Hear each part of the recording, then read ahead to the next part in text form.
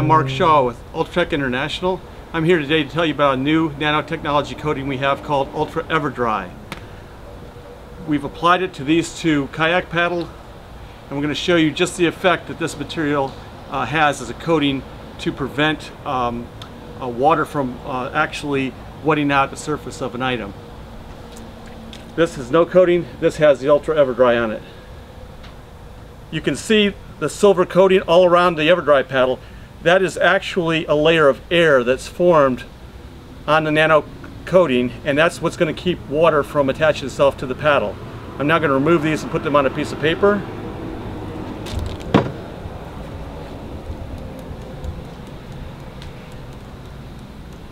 You can see the water coming off of this paddle, nothing coming off of this paddle.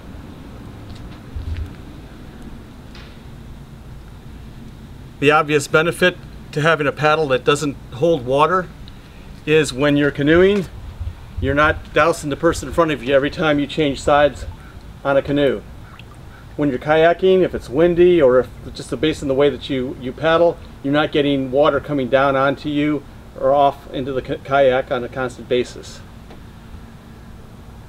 It's just that simple. Now you can also probably envision that you could apply this coating, which is a spray-on coating, to a variety of articles. Actually, kayak itself, it's going to help speed up the kayak through the water because you're going to be riding on a layer of air, so there's going to be a lot less friction. You could coat life preservers with it. You could coat spray skirts. There's a large variety of items that you could apply this to. Again, a spray-on coating makes it work. One more time. Pull it out and let it drip.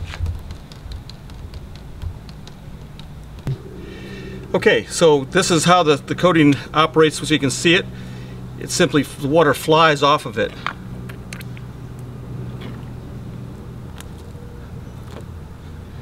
And when we put it on a regular paddle, the water just wets it out. You can't get the water to leave.